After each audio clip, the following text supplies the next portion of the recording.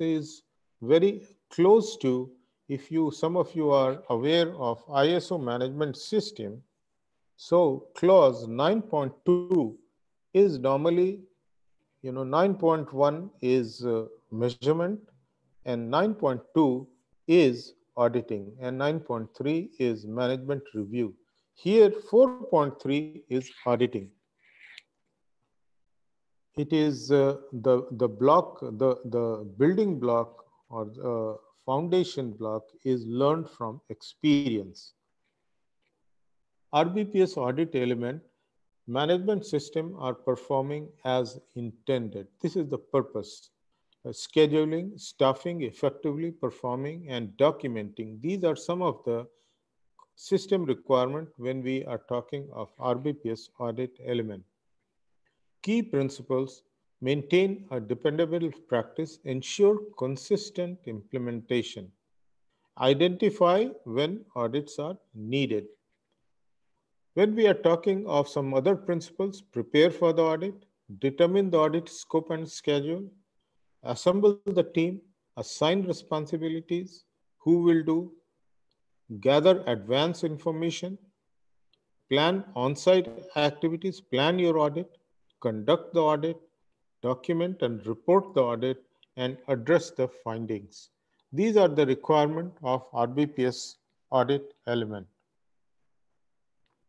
So we have time for now quiz 3, and let's look into uh, what we are doing. And again, you will face a very simple question. The question is, there is no difference between PSM systems audit and process safety audit. Uh, Let me remind you again that OSHA is a process safety. It is a nuts and bolts audit, whereas system audit like RBPS is a system audit, process safety management system audit. So both are different. So the correct answer is B.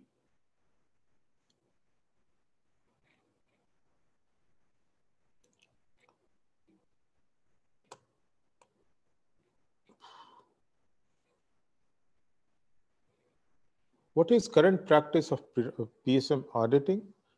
Risk management framework, back to risk management, and risk-based process safety, risk-based auditing. This is what is being currently practiced more and more. Even your auditing process have to be risk-based. You put your resources where you think there are more risks, where you find major utilization of your scarce resources. And what is risk? We know, you all know very well. Risk is, and process safety audits.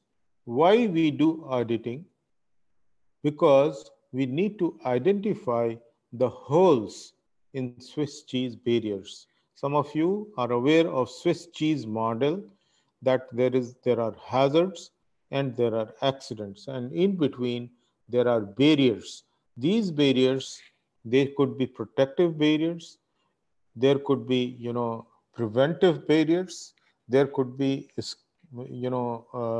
some barriers that are procedurals, there could be engineering barriers, but each of these barriers could have holes, weaknesses, and if we pass through the holes, the weaknesses, possibly we may lead to, if those weaknesses are aligned, that may lead to accidents. So the purpose of auditing in a risk-based program is to identify those weaknesses or those holes. So what is an audit as per 19011 ISO? An activity to determine the status and quality of a PSM program. This is based on the guideline, what we are talking of, either RBPS, or it is very close to what is there in 19011 as well. Now, criteria. What is an audit criteria?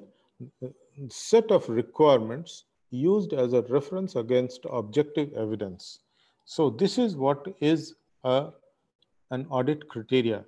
This could be, audit criteria could be legal requirements. Audit criteria could be company policies, company procedures, instructions. So these are the, criteria, and against those criteria, we do the auditing. And some of you who are familiar with 19011, there are 7 principles of auditing. I am talking only about 3. The most important is integrity. This is foundation of professionalism. That means a professional, a professional auditor needs to be, very, very, very, very honest, very, very, you know, truthful. So this is known as integrity. And then, of course, fair presentation, due professional care, confidentiality. But I would take you to F, which is evidence based approach. Means what? The rational method for reaching reliable and reproducible audit conclusion. We just don't go by hearsays, we don't go by our sixth sense or horse sense, but we go by evidence based approach. Means there is objective evidence that leads us to audit findings. And of course, risk based approach, this I told right at the beginning that this is what is the new. So, and there is a difference between inspection and audit also. Possibly OSHA audit is more close to inspection, whereas when we talk of CCPS, RBPS audit, it is more an audit, more a system audit.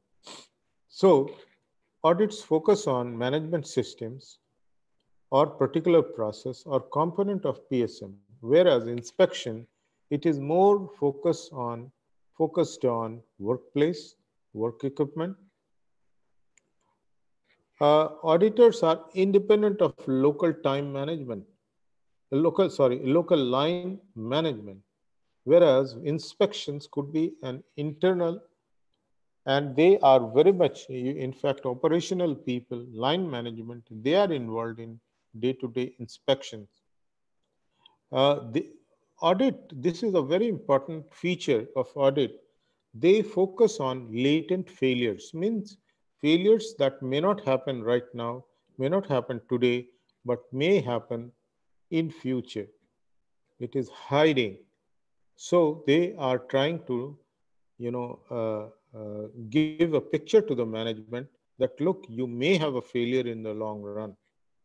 Whereas inspections, they focus on active failure, means then and there, now. Look, I am inspecting and I found a crack here. I am inspecting and I found oil spill here. So this is what is inspection about. And we as a professional need to know, are we doing auditing or are we doing inspection? Different types of audit. First party audit, which is internal audit. Second party audit is that when you do it for your suppliers or for the contractors. And third party audit is something that you are an independent certifying body, for example. 3 steps, assemble the audit team, then build your audit checklist or protocol, and then go for the third step and conduct the audit itself.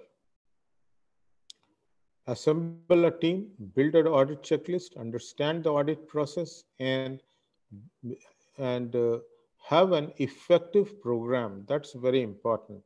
It is without a program, without a plan, it is not so easy to come out with a satisfying or an effective so then that is the reason that we need to have effective written PSM program, process system operating and maintenance procedures, then observation of on-site conditions, kickoff meeting, interviews, and post-audit meeting.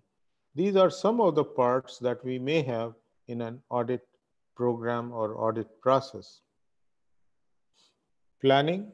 staffing, conducting the audit, evaluation and corrective action, follow-up, documentation. These are, headlines that I have tried to assemble for an, audit program. Top 7 issues found with PSM compliance: outdated PSI, vague SOP, lack of proper PSM training, uh, audits are not done properly, the documentation are not very good. So these are some of the issues that have been unearthed, and we need to be careful about. California PSM, they go one step beyond process safety management OSHA PSM standard, and that is the reason that they are very, very well ahead in any of the regulations. Are there poor audits? Very much. In fact, many, many incidents have been attributed to poor audits. I'll give you 2 examples here.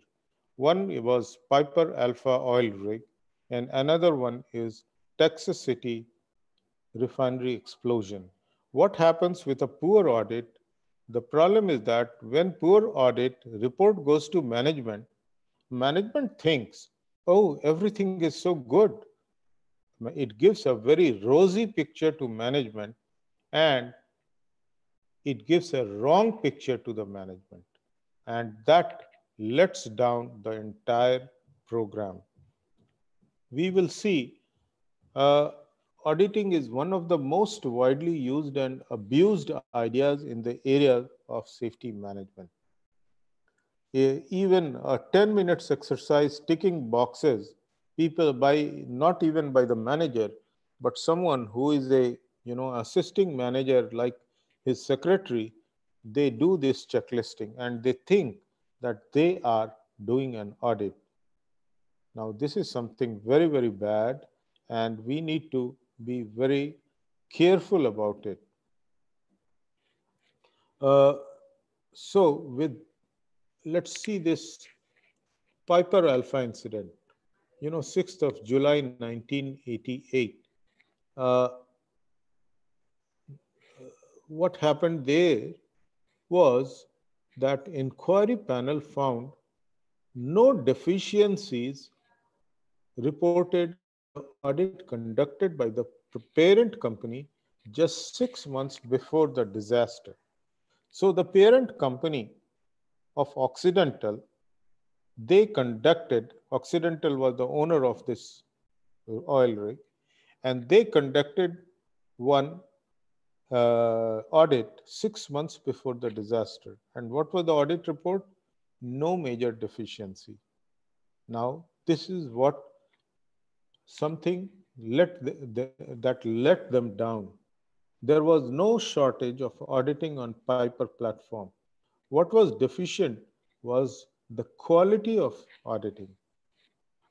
Absence of critical comment in audit report lulled senior management into believing that all was well. Another incident, these are, some I have listed poor audit issues. What could be poor audit issues? Let's read one or two. Hello. For example, even this one, let me use the 4th bullet. The audit does not focus sufficiently on catastrophic events such as LOC, okay, or fire. LOC is loss of containment, fire, and explosion. Another bullet failed to consider whether the system being studied was a good system or auditing system just confined to checking paperwork. So these are signs of poor audit. Another poor audit, Texas City incident. Texas City incident, so much of was, losses were there, so much of, injuries and of course fatalities. Uh, Wait a minute here. So BP hired a consultant to conduct a thorough PSM audit. Before that, they have been doing OSHA audits, they have been doing compliance audit, but again, the audit reports never revealed any systemic problem, any latent issues. Only after the incident, when BP hired the an independent auditor, they could come out with so many issues with BP program. So even in BP Texas City refinery, we can find that their internal compliance audits were of poor quality. So let's go to the last quiz on auditing.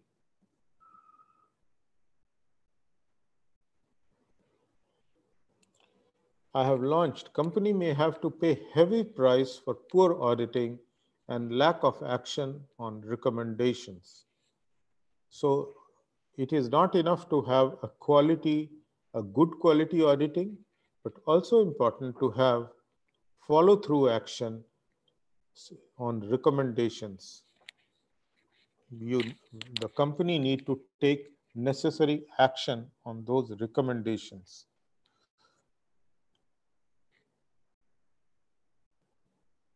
Okay, so we close the poll here, and so the correct answer is what? True. A is the correct answer here. Conclusion. So before we close this element, what are the 5 things that you should remember? That OSHA has got element number 13 in its PSM program. It is called compliance audit. It is a vital element, very important. Then minimum requirement of compliance audit program, there are some 5 requirements. It should be done every 3 years. The record should be maintained for the last 2 audits. At least one person should be, knowledgeable about the process. So these are some of the requirements. Then number 4 here, that PSM audit is different than process safety audit. Process safety audit is more like a process safety inspection or like a compliance audit, whereas management system audit is more to, policies and protocols and management reviews, etc. Uh, it talks more about the program.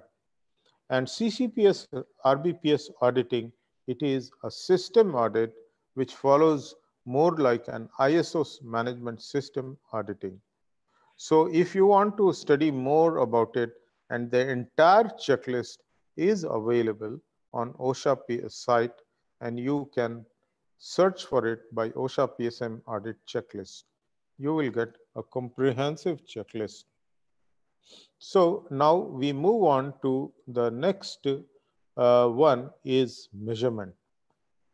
The measurement again is a good element. However, it does not figure in OSHA 14 elements. The original OSHA 14 element process safety management standard had no element called measurement.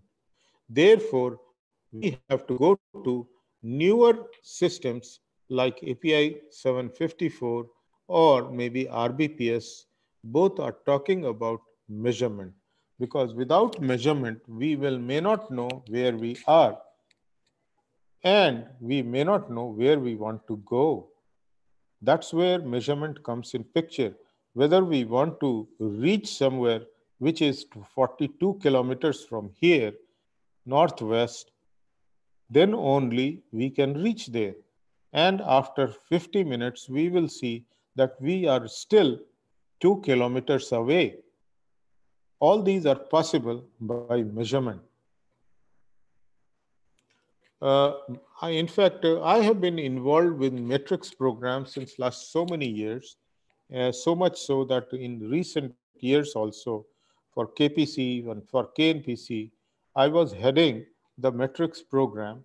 So these are some of the 6 laws of measurement that we need to remember.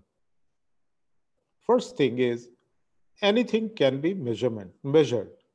Anything can be measured, uh, maybe sometime qualitatively. Just because you can measure, that does not mean that you should go ahead and measure it, because it is, you can measure, let's say, the next stone which is lying close to you, or a chair lying close to you, and you can measure the height of the chair. That does not mean that every chair you come across, you should start measuring its height. That's nonsense. That's waste of your time. Every measurement process contains error. And that is something very important to understand, that it is very difficult to go for 100% accuracy. Your accuracy rate depends upon how much important it is and how much resource you want to put in. Every measurement carries the potential for changing the system. And that is where system measurement, system performance measurement comes in picture. The human is an integral part of measurement process, because at the end of the day, every measurement has to get back to someone, maybe top management, maybe a supervisor, maybe a manager, maybe an operator. So the person has to process that and take action. And you are what you measure. If you if you want to, your accuracy, your resources, that is what defines you. PSM metrics, to accomplish a goal, we need to measure. This is just now what I told. Back in 1997, this was an example. I had prepared a presentation slide regarding resolution of some of the, findings. And this is back way, we depend on more on measurement of activities. So something which is in progress, something which is open, the yellow, and something which is accepted, something which is not yet addressed.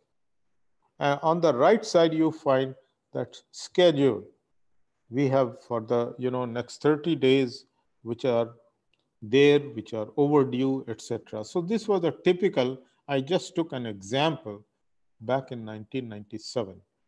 Then in 2007, risk-based process safety, it came out with an element measurement and metrics. This was a specific requirement, an independent element. So it's time to check where we are, and that is what is metrics about. In fact, these quizzes are also measurement metrics. So measuring process safety management means measurement of effective implementation of elements and performance of process safety outcome. So two things we measure in process safety. One is implementation of elements, and another one is management system, performance of process safety itself. So we don't measure only the management system, but we also measure the implementation of nuts and bolts of process safety. So I think all of you have gone for the 100% correct answer. I'm so happy that yes, you are following. And the purpose of this quiz was, I did not give you an answer beforehand. It was an obvious answer that you have chosen for yourself, and all of you are correct. I'm so happy that yes, people are following. So our timeline, this is where we, an active measurement program started. Everyone was talking about measurement, measurement, measurement. So like say DuPont, they had their own program for measurement. Chemical Manufacturers Association, they proposed their own program, which was later on adopted by many companies like DuPont or Dow. But Organization of Economic Cooperation and Development, that is company, developed countries organization, they also came out with their own what is known as OECD program for measurement. Risk-based process safety or CCPS, they had their process safety management indicator. However, in 2010, the most important development was uh, okay, this is OSHA PSM. OSHA, they had no performance measure for process safety. It is just talking about LTIFR, means lost time injury frequency rate, which was measuring what it is measuring days worked without lost time. And it is not measuring the process safety. It is not measuring, uh, you know, high hazard event or high hazard potentials. It is talking about slips, trips, and falls. So this was something that Baker panel, they came out that passing of time without a process safety incident is not necessarily without an incident, without an accident, does not mean that company is safe. There could be still major process safety issues with the company. So what by basically it is telling that LTIFR is not the right measure for process safety. It is measuring personal safety. It is not measuring process safety. And this is what we are talking. I think we will go back to uh, this the program process safety management had no measurement of process safety management. And this is what it is trying to say, that process or OSHA is not giving a mechanism how to measure process safety. Now, how to get a mechanism? You can measure any process, you can measure the process inputs, you can measure the process outputs, you can measure failures. So if you measure this side, it is leading measures. And if you measure outcomes, outputs, or failures, it is lagging measures. The outcome could be success, outcome could be failures. And this is what is used when we are talking of if we measure if we want to improve, if we want to improve output and we are measuring failure, how we can improve our performance. One easy way out is that to stop reporting failures. It's something that every day in, day out, people are doing. Some countries, they are saying that they do not have, coronavirus fatalities or cases. How they are reporting like that? Some countries are not reporting. They don't have even mechanism or enough infrastructure to do the testing. Still, they say that they are having less failures because they are not doing. Many companies, many contracting companies, many manufacturing companies, they say that they are very good in their safety records. How? They stop reporting. They encourage employees not to report. They have bypass methods. And that is what is talking about when we measure failures. Another method is that just go by, something, your sixth sense, or what they call crystal ball gazing, crystal ball. So these were earlier methods and they all had problems. OSHA measurement was having problem, LTIFR. Failure reporting was having, issues. And crystal ball gazing also had issues. So how to measure PSM? And this is the historical, journey. So CCPS came out with some program. American Chemical Council, they came out with some program. Then in 2005, the Baker panel, they said that API and some other, bodies to develop some program for measurement. And this is how the practice of process safety matrix has grown in last 20 years. I'll come to this API program. So the Baker panel, or not so much Baker panel, but the CSB recommendation was that American Petroleum Institute and there is a union, Steel Workers Union, they should come out with a proposal how to measure process safety, or process safety indicators. So this was the recommendation of Chemical Safety Board. And gradually, with the help of these organizations, participation of these organizations, API came out with recommended practice 754 called Process Safety Performance Indicators for Refining and Petrochemical Industries. That was published in April 2010. And now they have a new edition in 2016. This is let's jump to, okay. So this measure, this is actually API RP 754 is measuring events.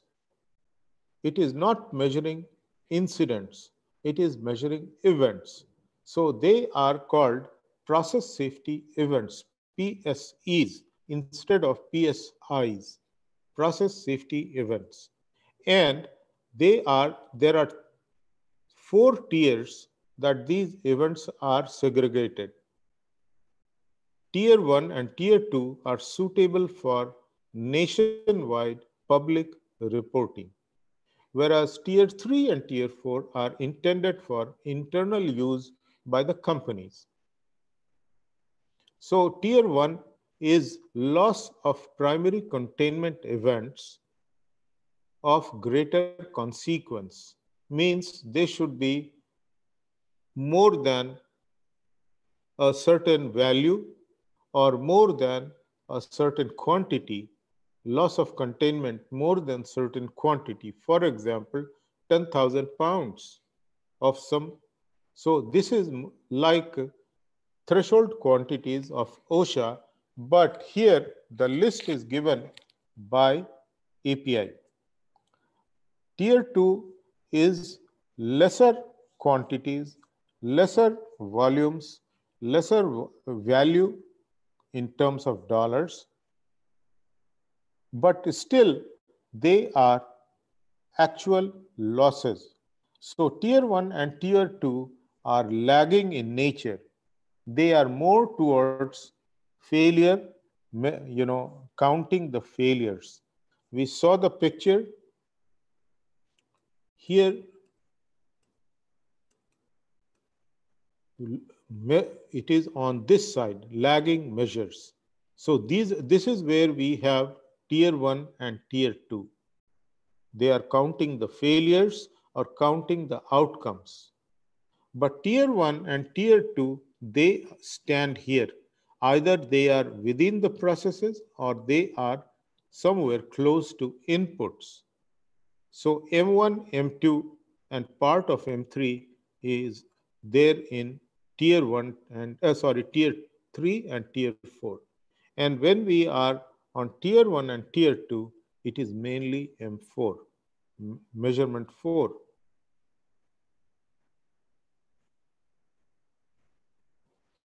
So let's read aloud. Tier 1, loss of primary containment events of greater consequence. larger volume, larger value. Tier 2, loss of primary containment events of lesser consequences, smaller values. And tier 3 is challenges to safety systems. And they may have some of balanced tier 2 also. For example, something less than $500 or something less than maybe 50 liters. Although there is a loss, but still it is not as big to be reported in tier 1 and tier 2, but we can have a trend, we can draw a trend. Now too many, 50 liter spills are happening, so we need to take care of. So we count the numbers. However, when we have a trend, we act on them. But apart from that, challenges to safety systems, whatever safety systems we have defined, and that's why it is company specific, because you may have your own safety system. Then tier 4 is operating discipline and management system. Whatever management system you have in place, that is what you need to measure here.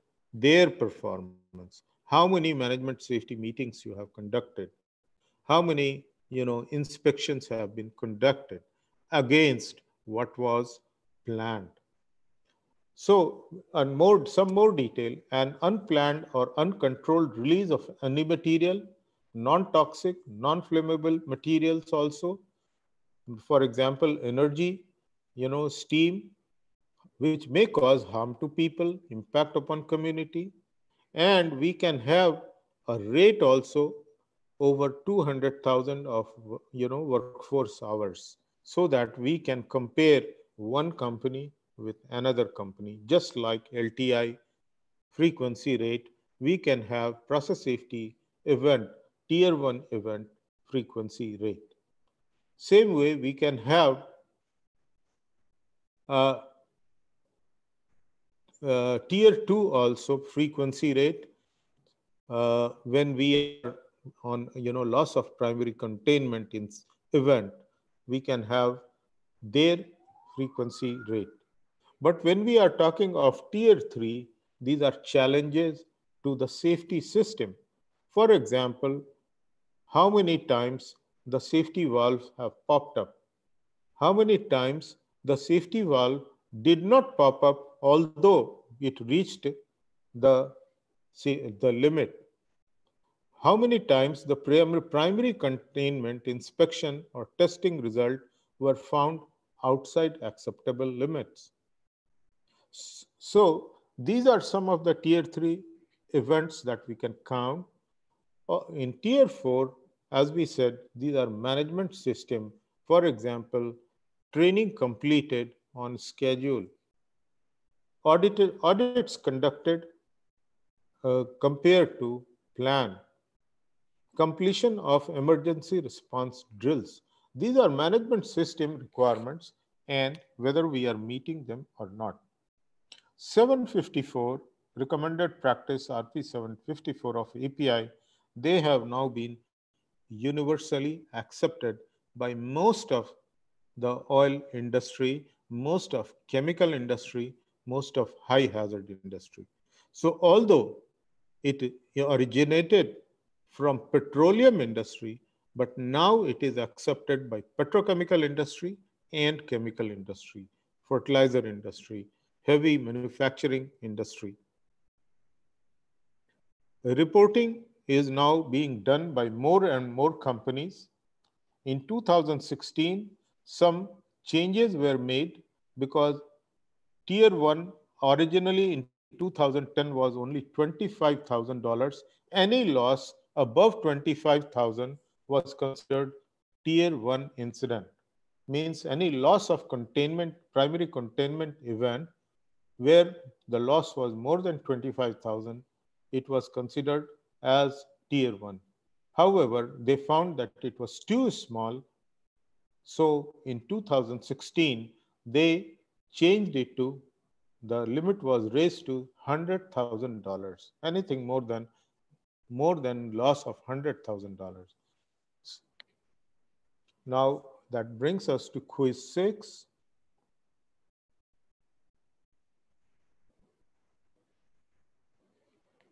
So let's see who is attentive and who wants the certificate. API RP 754 recommends measuring only leading process safety indicators. Do you agree with this?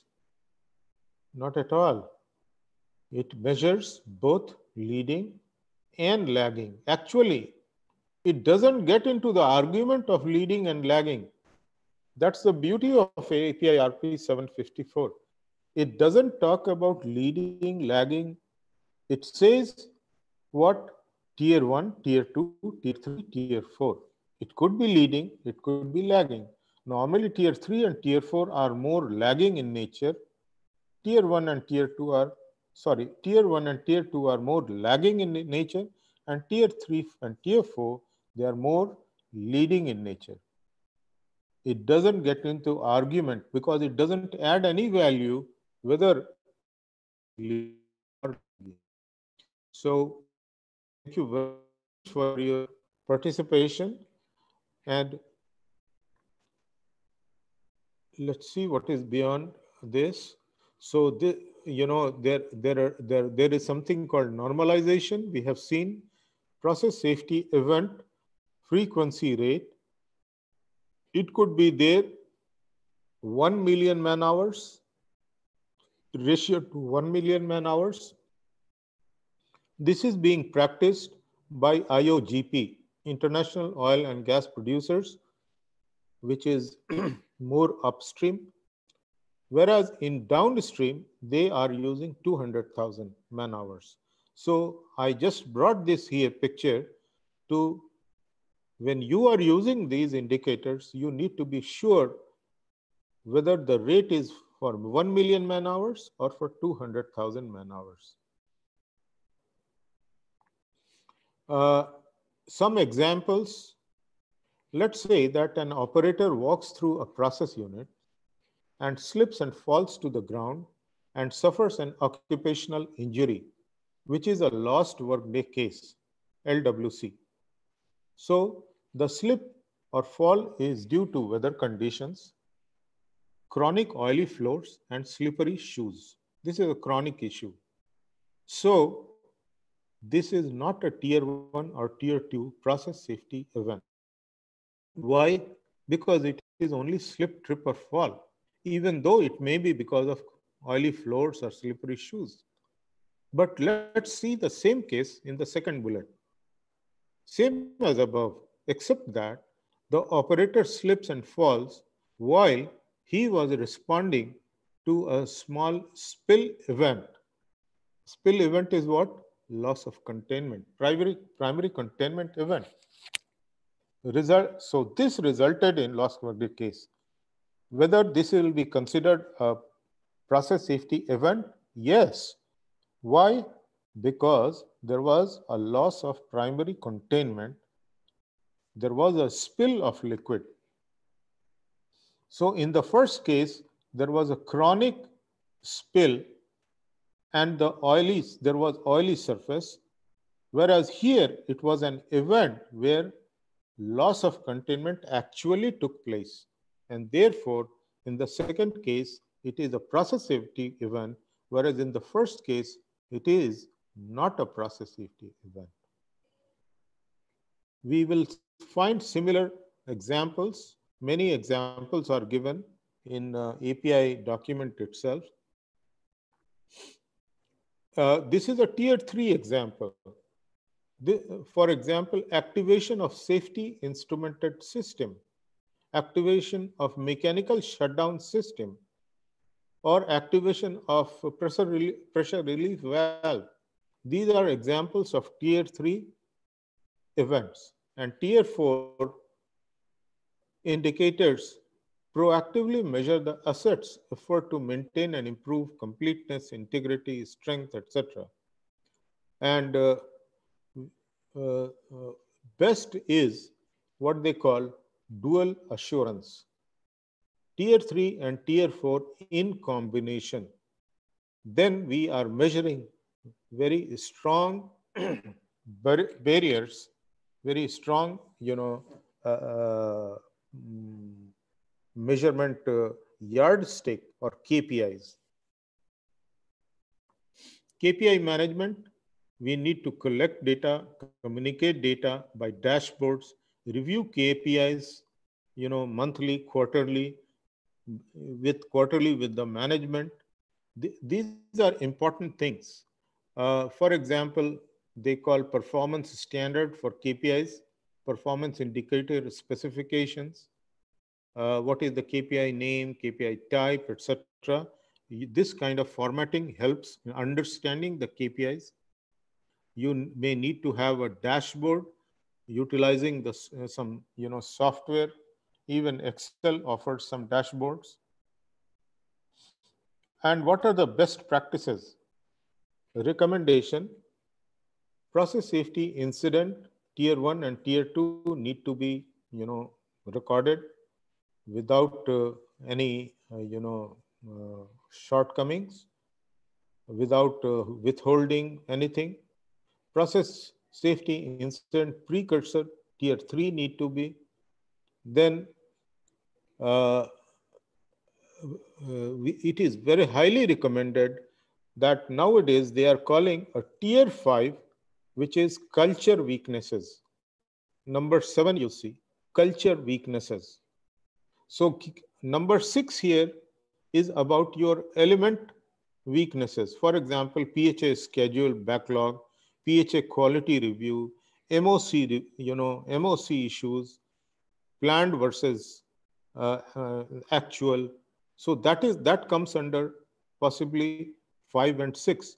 But number 7 nowadays they call tier 5, although API does not call it tier 5, but many companies, they have introduced that as culture weaknesses, and they are calling it tier 5.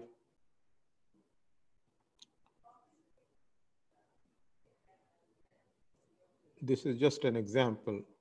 Now, company X tier 3 performance, non-LOPC, fires in process areas, safe operating limit excursion.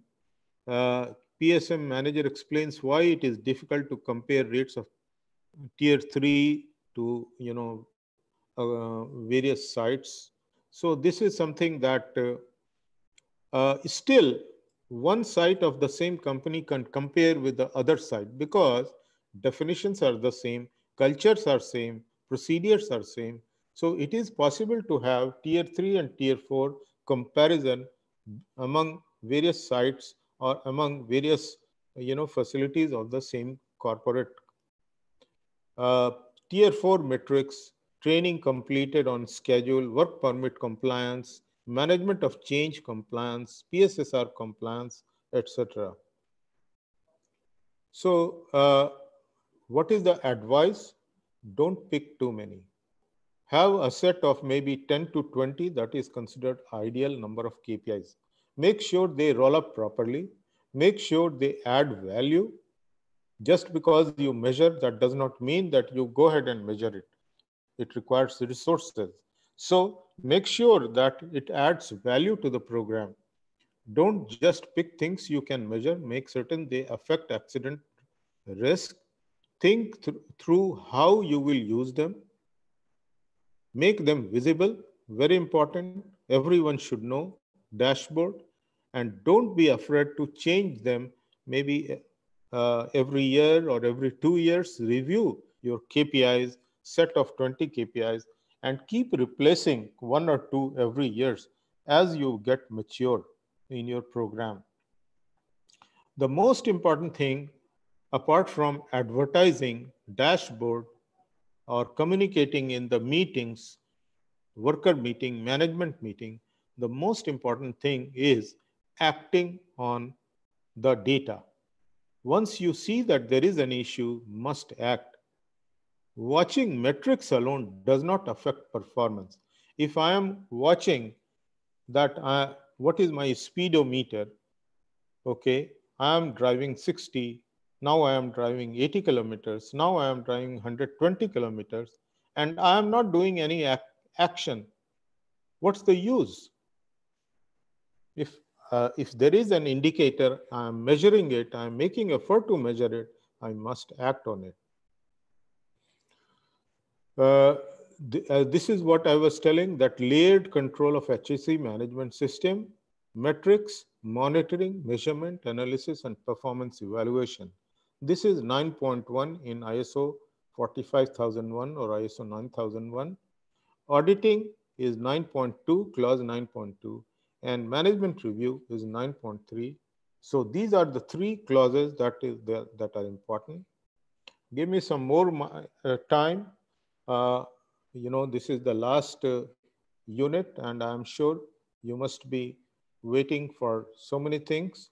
So I'm trying to, inform you or convey you as much as possible in the given time. API resources, a lot of API resources are there. You can go to their website or just Google and you will find a lot of information about. Now, before I close this, the 5 things I would like to repeat with you. Measuring process safety management system is very, very important. Uh, And also important is measuring process safety performance. The two things are slightly different. Process safety management system you measure in tier 3 and tier 4 of API RP 754. Whereas process safety performance you measure generally in tier 1, tier 2, and to some extent in tier 3. And when we talk of tiered approach to measurement, it is given by API Recommended Practice 754, introduced in 2010, revised in 2016, and this is now universally, almost universally, utilized both in upstream, downstream, midstream, in petrochemicals, in heavy chemical manufacturing, even in energy sector nowadays. API RP 754 has been accepted. So this has become kind of de facto world standard. However, there are other systems still in use. Details of 4-tiered approach we have seen. Tier 1 is the highest, uh, uh, you know, acutely acute events, process safety events of high value, high consequence, whereas tier 2 is not so high consequence, still they need to be measured. Tier 3 is of low consequence events, or also some of the, where there have been challenges to safety systems, to process safety systems. And tier 4 is mostly regarding measuring management systems or management elements. So that is how tier 1 to tier 2, tier 2 to 3 and 4 that have been devised in API RP 754. You must have a measured method, measured approach. You should identify some 20 KPIs that fits your requirement depending upon what your company is doing. And then you should have a management program for measurement. A management program for, like what we say, clause 9.1 of uh, mm, ISO 9001. So this is what is in nutshell we have done in this. Now let us go to course conclusion. I know I am exceeding the time limit, but I need your patience and I thank for that. What did we do in the entire course so far? Huh? Let me read for you. We went into the definition of process safety and how it is different from personal safety. Major incidents timeline that we have seen. It's very important to understand the background. Then we saw two pieces of legislation from USA. One was OSHA Process Safety Management Standard. Another one was EPA Risk Management Plan. How they complement each other. OSHA PSM is for worker safety within the factory premises, whereas EPA Risk Management Plan is to safeguard public and environment outside the fence. Then we have seen CCPS, risk-based process safety. It's 4 pillars and 20 elements, very comprehensive, rather modern. In 2007, it was published. Then we have seen how rest of the world is practicing process safety in 2020. We have grown from even 2007. So we are not talking just of OSHA PSM 1992 program. We are not talking just of CCPS RBPS 2007 program, but we are talking of 2020. Things have improved, things have gone better. And we saw some details of 4 elements of process safety management. One was process hazard analysis, then mechanical integrity, auditing, and measurement.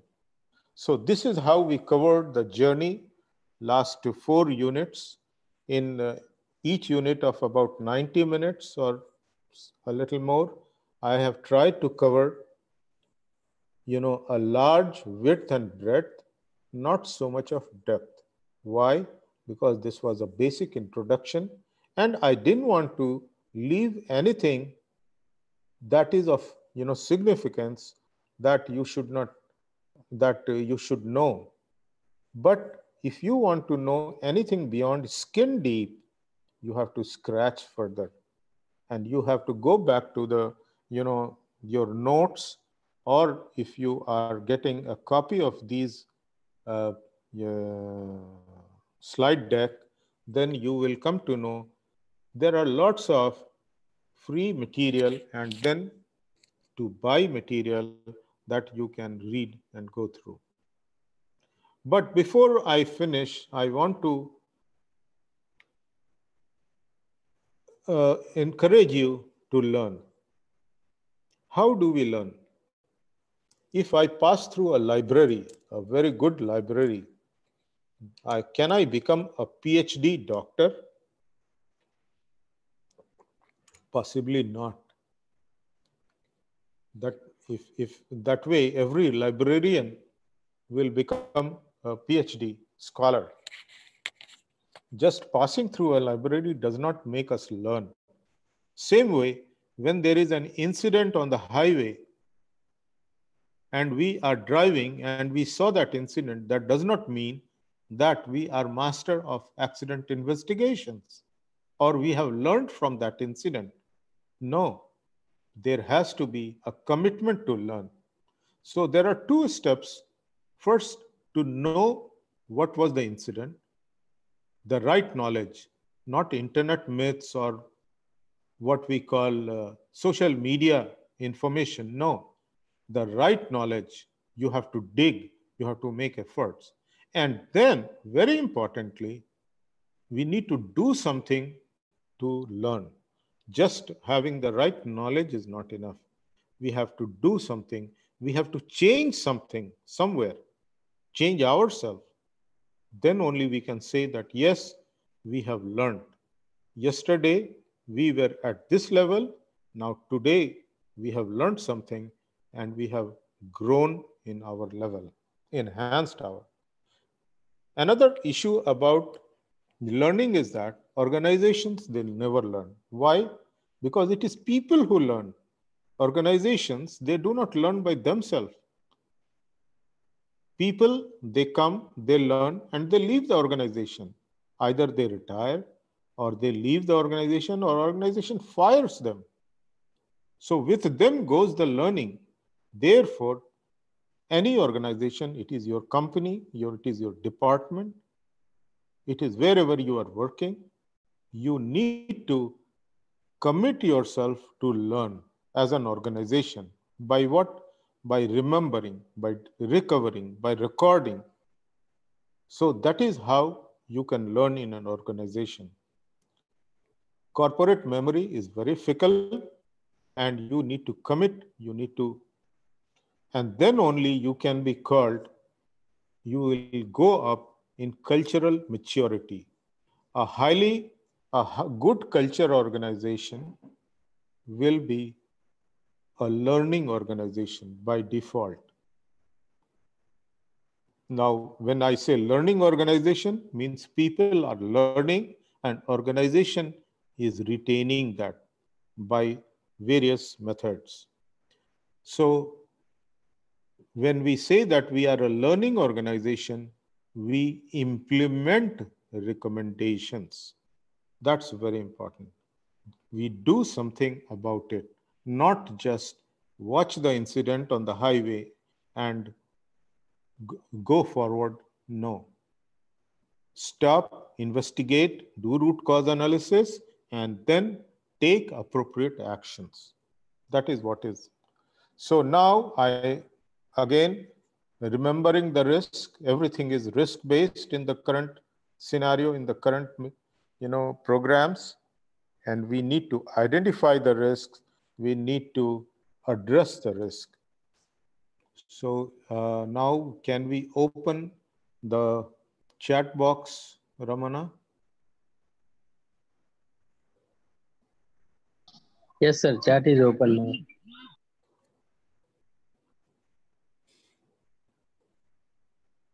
now. You can put your questions. We have traveled a long way in just 4 classes. It sounds sometimes strange that it has been only 4 classes. However, we have traveled a long distance, starting with OSHA PSM right up to measurement, starting 1985 and now 2020. It's like a lifetime. So chat box is open now. You can put your questions, queries.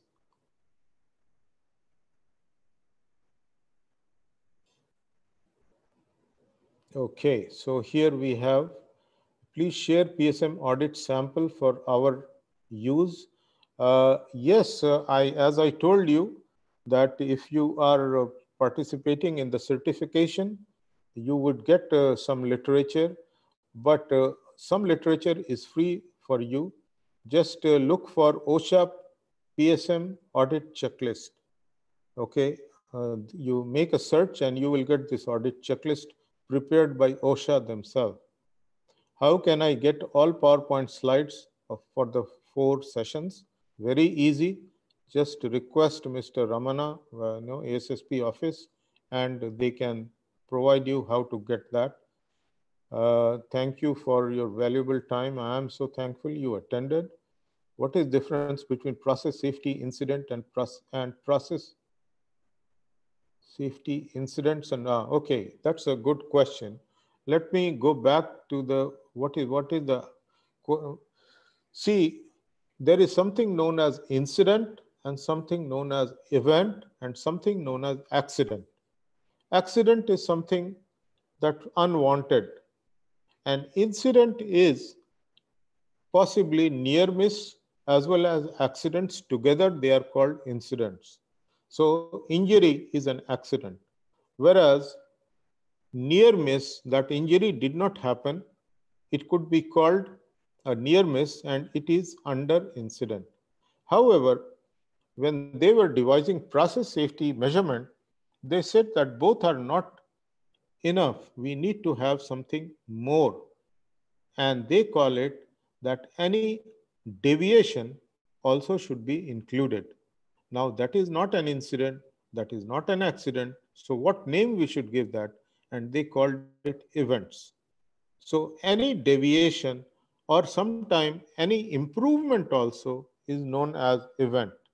And when you go to API RP 754 definitions, you will get a more, explained, elaborate explanation of event.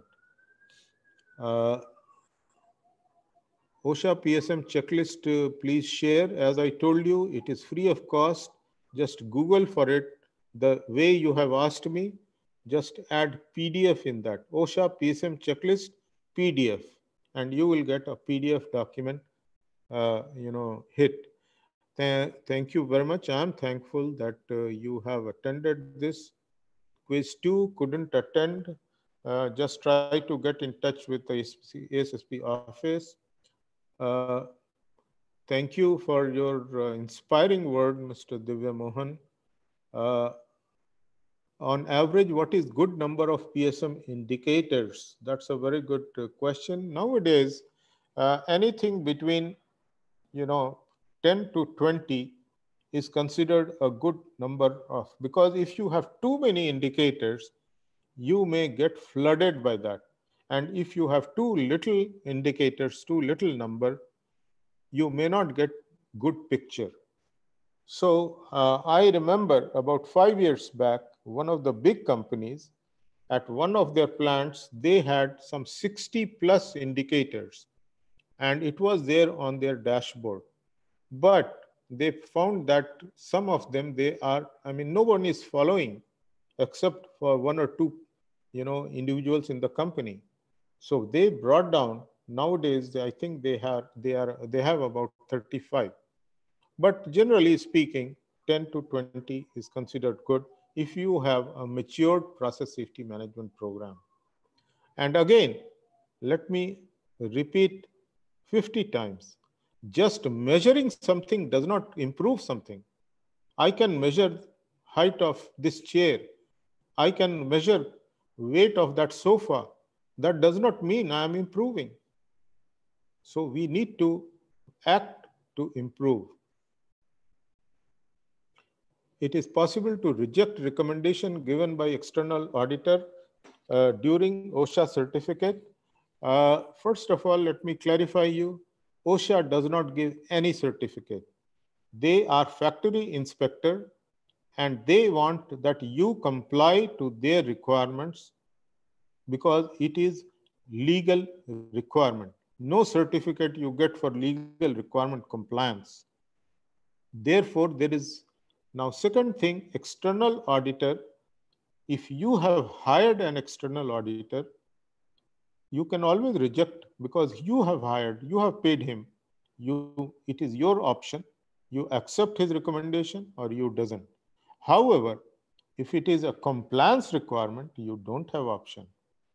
So if it is an OSHA inspector, or even if it is a local auditor who says that, look, operation manager, you are not in compliance here. That means there is no option. You have to follow that.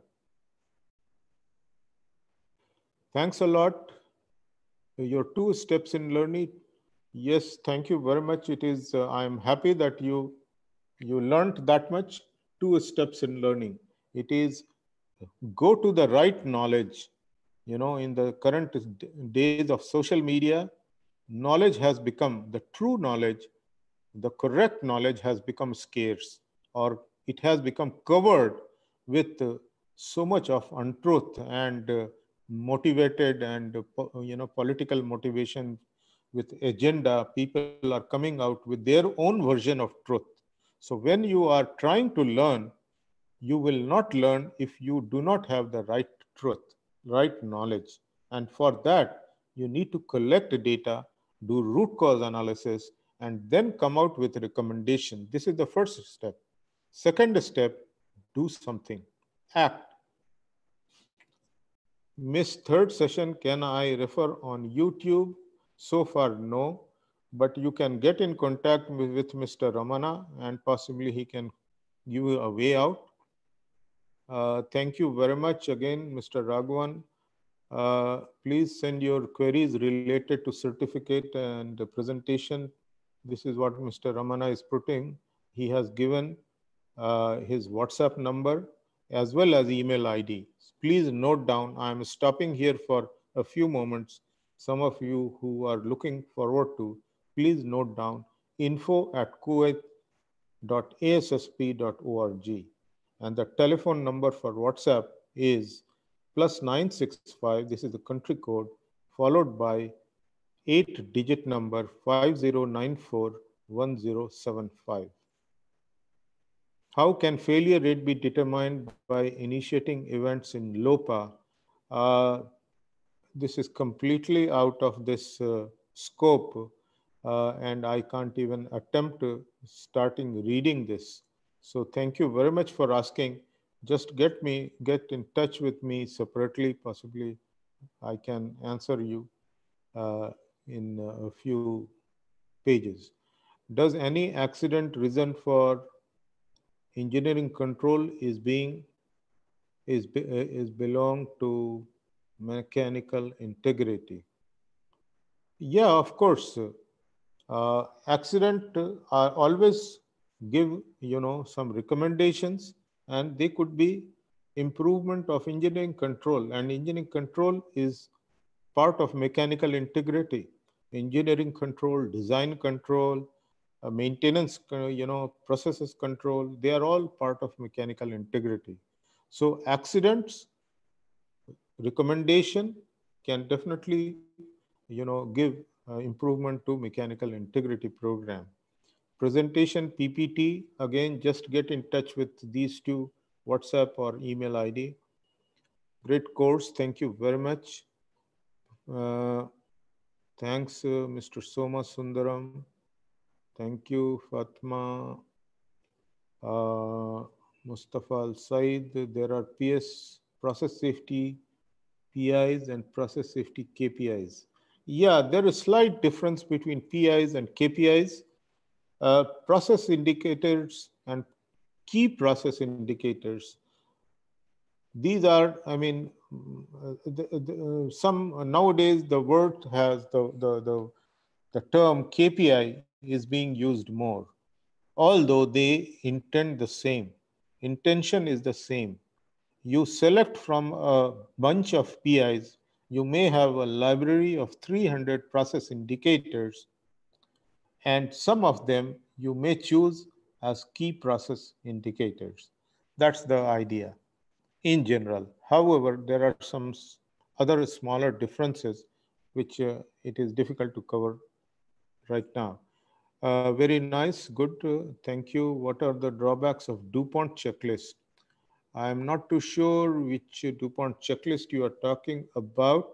Many companies, okay, I'm not too sure if I am able to answer your question, but there was some 20 years back, even when I was, developing some program for my company, metrics program. I was the task force leader, and we were developing a, metrics program for the company. The metrics program was mainly based on element by element audit checklist, kind of, that there are some, for, let's say that for mechanical integrity, there are 150 items. We we each item, either they are scored yes or no, or they are scored between 0 to 5. If they are totally in compliance, very good, we call 5. If suppose it is absolutely missing, we call 0, or anything in between. And then we, in mechanical integrity, we may have a score of 30, let's say 350. Whereas in another program, we may have a score of 220. So this was the method that was used in general during 80s, 90s, and even up to 2010s, you can say. And how you can compare one company with the other? Very difficult, because you have your own set of scoring criteria. Even now, there is an API audit program which gives you a scoring sheet. But again, you cannot compare one set of, like say Solomon, they do compare, they do benchmarking. So there are some benchmarking and some comparisons available, but very, very difficult. I know a program, DNV is still selling. They call it ISRS, International Safety Rating System. Possibly they have extended it to process safety also, although earlier it was only for occupational health and safety. Now, such programs cannot be compared one to, Once you are not comparing apple to apple, then possibly you are getting into a big trouble. And that's where you need to go for something more like API program. IOGP should be followed for all process event. Yes, you can. IOGP definitions and API definitions, they are totally in synchronization, except for frequency rate. As I told, IOGP is it is for 1 million man hours, whereas in API, they are talking about 200,000 man hours. You can easily convert one to other. Ihab Saeed, thank you. Jakula, thank you very much. Thanks once again. Thanks, Muhammad Zaki, once again. Tell the incident are combination of near miss and accidents. Yes, correct. In general, incidents are combination of near miss and accidents. Then thank you, sir, for fantastic training. One number is missing in WhatsApp number. Let me see what was the WhatsApp number. Can you please again post it, WhatsApp number, so that it is no confusion. It's it's correct, sir. There is no change. Address again, Naim Khan. One number is missing. Basic difference between PSM standard and procedure. Oh, that's a very good question, Mr. Anil Gupta. And if I have to give you a prize, I can give you for asking this question. You remember my 6 gurus, my 6 teachers? My 6 teachers were questions: what, when, how, who, etc. So I give you an award for this, a credit for asking this question. What is the difference between PSM standard and PSM procedure? When we say PSM standard, we are talking of a standard law set by a regulatory body, in this case, Occupational Safety and Health Administration of USA. They have set a regulation, a regulatory standard, that this is the way you will do it. You have to drive 120 kilometers per hour on this road, on this highway. This is the maximum. This is called standard. Whereas a procedure is a process. So in the procedure, you may say that how you start the car, how you pick up, how you increase the speed, and how you regulate the speed. Whereas a standard will tell you, no, you cannot drive beyond 120. So this is in nutshell, I am trying to inform you what is the difference between standard and procedure. A procedure is explanation of the process, including safe work practices or safe limits, and sometimes, and that is a good practice, why there should be a safe limit. If suppose the limit is exceeded, what may happen? How we can control. These are the parts of procedure. You will not find in standard. Standard will just tell you what to do or what is required to be done and what is not required to be done. I hope I am clear. Thank you for your wonderful presentation. Thank you, sir. And again, I hope you liked the whole thing. If you have further questions, don't hesitate to ask and put up. I always encourage that it is put up in a group. It is everyone can answer.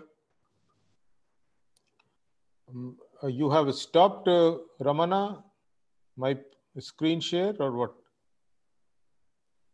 No, it's okay, sir. I can see you. But why it is not? Okay. Okay. So further help, organization CSB. I always go to CSB. If 2 sites you have to go, one is CSB and another one is HSE UK. Both the places, process safety, free of cost, without spending money, you will get very good knowledge, very good information. Both of them are publishing bulletins and all that.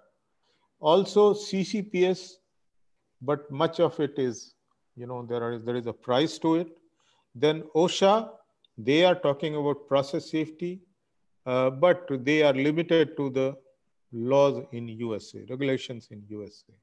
And then a lot of free stuff about incidents, the accident investigations. If you just read the 700 plus pages of uh, this uh, Texas City, BP Texas City Incident Investigation Report by Baker Panel.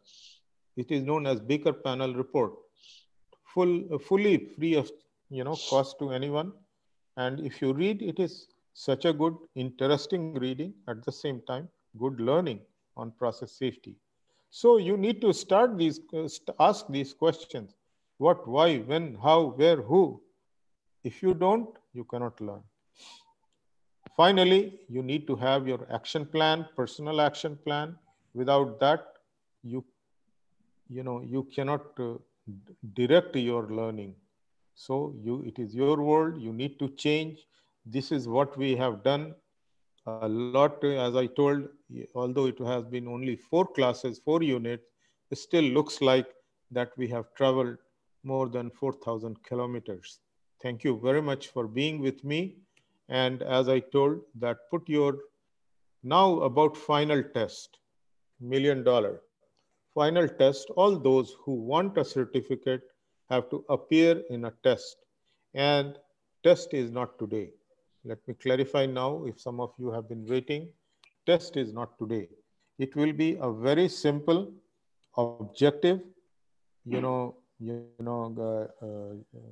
multiple choice questions will be there, and it will be less than half an hour. Actually, it will be 20 minutes test that will be conducted between 15 to 20 minutes. And I'm quite sure most of you will complete in 10 minutes. That will be, we will be announcing it.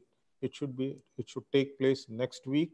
Actually, we have been trying to figure out what is the best way of conducting this test. So we will announce that, and we will give you the test next week. A simple test just to make you understand. So why we have not why we are not doing the test now? Because those of you who are going for a certificate only need to take tests. And if you are taking a certificate, you will get a copy of all the 4 presentations, rather all the presentations that have been used in this training course. So you will have a ready reference. You can go through them at least once or twice and be prepared for the test. And that is the reason test is not being done right now. It will be scheduled next week so that you have enough time. So I encourage all of you to participate and get a certificate, a valuable certificate that will be of good use for your career as well as.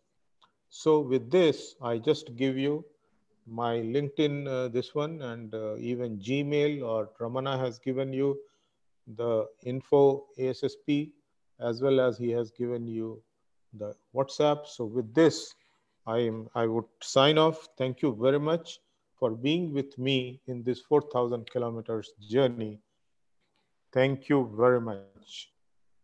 Ramana, you want to take a picture of with the remaining people, or? Yes, sir, please. So I will switch Yeah, on my camera. yeah, and I'll stop sharing your screen also. Yeah, go ahead. Yeah, I request everyone to open your cameras.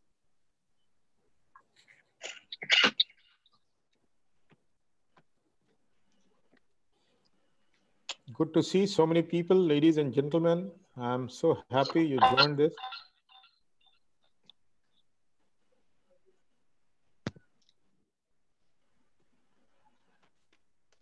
So say cheese, everyone.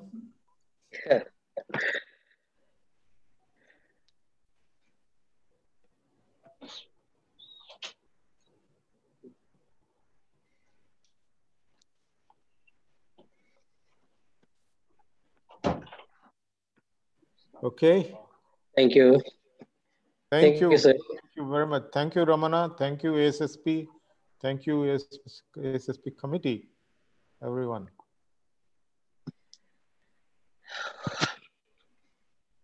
Thank you everyone for participating. Now, if you have any queries or feedback, you can send to me as given.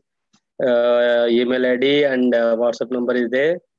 Okay, you can contact me at any time through WhatsApp, and you can send me the email also. Regarding the exam, already sir has given the comments on that. We are going to announce as soon as finalize the text. And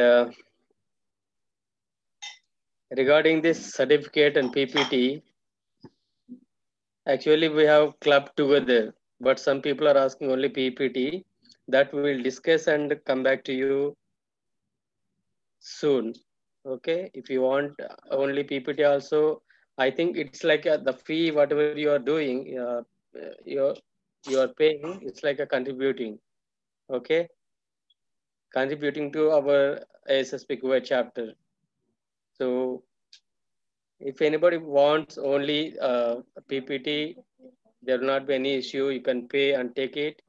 And if certificate is required, then you have to meet the criteria as just now our trainer told about the criteria. If you have any queries and questions, you can always send to me through WhatsApp or email.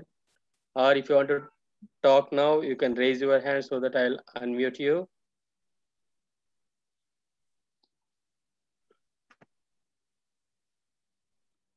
Yeah, Mr. Raju Somasundaram. Just a minute. Oh, again I muted. Hey, Karu. Yeah, Mr. Raju Somasundaram, you can go ahead. And sir, how can I pay the amount 10 KD for the certification? Yeah, you can send me a WhatsApp. I'll give you the details. Okay, like you have already transferred some amount for your membership, right? In the same fashion, you have to transfer this amount also. Yeah, okay, sir. For you, it's not an issue. Yeah. Thank you, sir. Anyone else, please?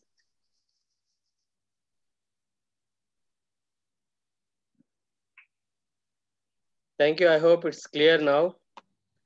Okay, we'll meet on the exam day. Okay, be in touch with me, or you can check our website for more details. And somebody raised the hand. Let me see. Who is that? I couldn't be able to see who raised the hand. Mr. Raghavan Thomas Raj. Is it? Can you unmute Mr. Riyaz? Yes, me also I can't. I made a request also him. No, unmute. I'm trying to unmute, but it's not going. Why it is? Yeah, now okay. Yeah, okay, Mr. Raghavan. Yeah, sir, I'm in Mumbai now, not in Kuwait. Okay, okay. I like to transfer the amount. How to do? The same online or any method? Or no, you there is give no me online transaction. account You number? can ask your bank to transfer. They will do it. You have to go. The same this Kuwait Finance. Yes, sir. That account? Yeah. Same number. Okay, the same transaction code, everything same. Yes. Every detail is there in that. Okay. If you go Okay, to I the will come bank, back to you. they will do it Yeah. easily. Fine. Thanks. Yeah. Thank you.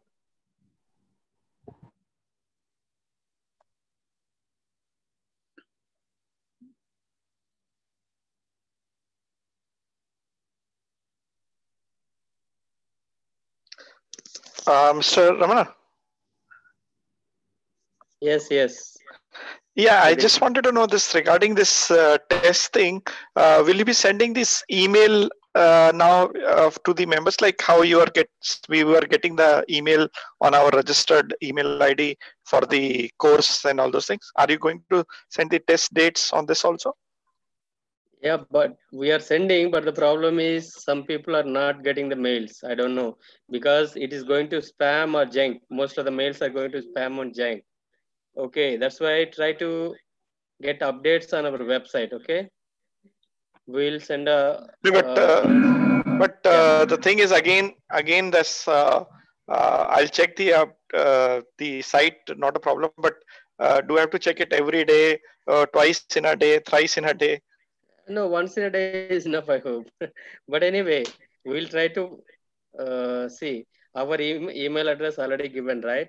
You just try to send a Yeah. message like a test message so that whatever message we are sending, it will not go to your spam or junk. Okay, that is the Okay. issue. Okay, many people are telling they are not getting mails. The main reason is it is going to the spam or junk. Okay, we have a system to send the mail automatically, but many people are telling they are not getting. So it cannot be like that. That's why I'm telling you to go through our website. Okay, there is no other Okay. alternative. You can suggest me if any other method is there. If No, you other are method is yeah, only method is no, means only thing is my that whatever dates you decide, give ample time to check. It should not that I check the date today and then tomorrow is the or something like that. At least give some time, yeah, at because least we'll try. offices have Understand. also started. You see, offices has also started now, so it should not clash with the office timings or something. So that to just schedule ourselves also. Yeah, That is yeah, just the. understood. I'll discuss the same thing with our trainer. And Mhm. if you are a member, you will get a WhatsApp message also. Okay. Yeah. Okay. Yeah, that's not an issue. For non-members only, they have to get updates through website or email.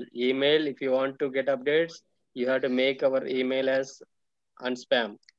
There is only the option you can send a test mail to us. Raman, okay. Yeah, Since you're saying that I'm getting the email, that is your it's on your my active. So whatever you send, I get it in my active inbox. yeah, then But not an issue. this, do you have a WhatsApp group also for members? Yeah, we have it. The same number. You send a test message. The number I have given just now. You send a test Okay. message saying that add me like that. We will check your membership details and add it. It's only for members. Okay. Okay. Okay. Yeah. But all others also, whoever is not member, you can send a test message to our email so that whatever email we are sending to our registered members, they will get without any problem. Okay. That's it. I hope we'll meet on the exam day. Okay.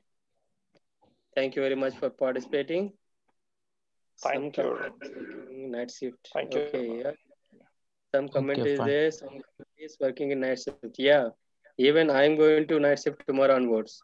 Okay. So we'll plan accordingly. Okay. Because this is summertime here, most of the companies are working in night shifts. If it is not full night, they will Mm. be going in the early hours. Okay, so we'll try to put the timings accordingly. It will be a small exam. Most of the time, like it will be maximum 30 minutes, I hope. It will be multiple choice, and we will plan to have the maximum 20 multiple choice questions. Okay. Okay, then. Thank you very much. We'll meet on the exam day. Okay, bye. No, time we will Okay. see. Don't mention the time. 7 p.m. to 5 a.m. time. Yeah, even my work time also same thing. Okay, the timing part we'll discuss. Okay, if some members are having day shifts, some members are evening shift. Okay, we cannot fulfill everyone's request. Okay, if the announcement is, we'll try to fix the timing according to maximum, members maximum members participation. We'll try to get it. we know the timings, like how Kuwait is working. Most of the companies, how it is, having duties, we know that. Accordingly, we'll plan to have. Okay, bye. See you. I'm going to end the meeting. Bye.